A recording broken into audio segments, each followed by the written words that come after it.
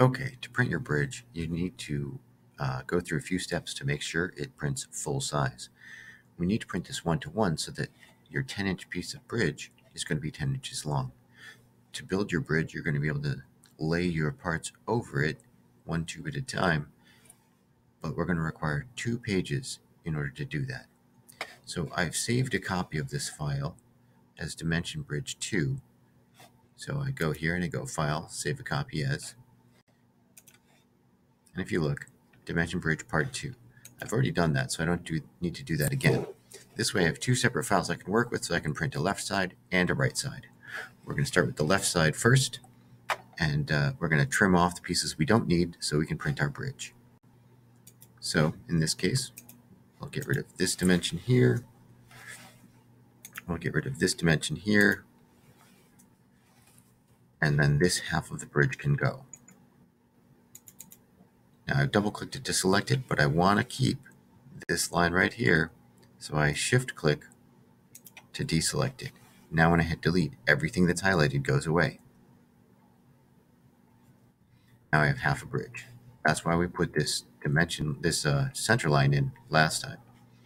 So now to print, the first thing I need to do is get my bridge so it takes up as much of the window as I can. So I'm going to use the pan tool and center it.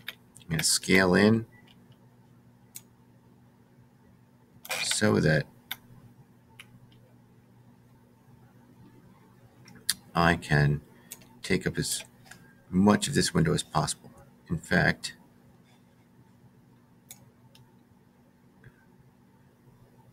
zoom in just a little further.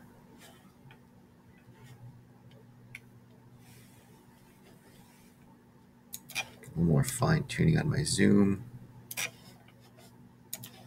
And this is a little bit of a tricky process, so it's going to take a few tries. If you leave too much white space, the printer will try to print that, and your printout may take a bunch of pages, and you may not get it all on one sheet.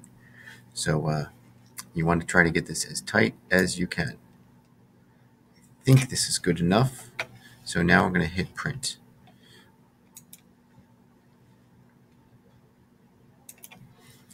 So the first thing I need to do is get rid of fit to page. And I'm not going to use model extents because that's going to scale it. I'm going to change it to 1 inch in the printout is 1 inch in SketchUp. So now it says I've got 4 pages, so I'm going off my page. So I'm going to go do some more fine tuning. So I'm going to make sure nothing else is selected. Maybe trim this in a little bit.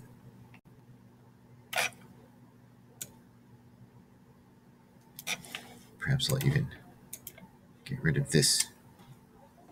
So a little more.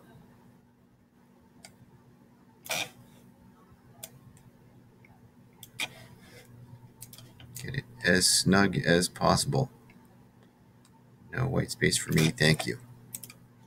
So again, try to print.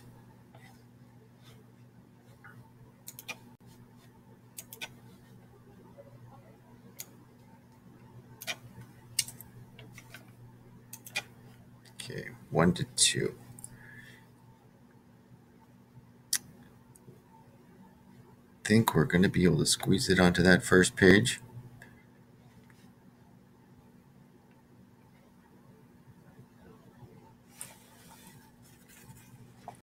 Because I'm just about past 10 inches on the width. So, and I have to get this over to the printer of my choosing, in this case Pod B Ricoh, and landscape. That should help with the last bit.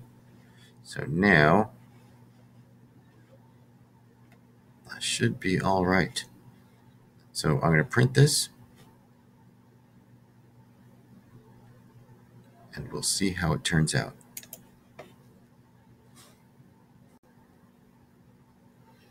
Okay, so I'll put up a image of what the printout looks like. But that's how you print out full size, 1:1. So it's going to have my labels and my bridge pieces full size so I can start building my bridge. Then we're going to repeat it with the other file I made, and then you can just print out the right side, and you'll have two pieces you can put together to build your bridge.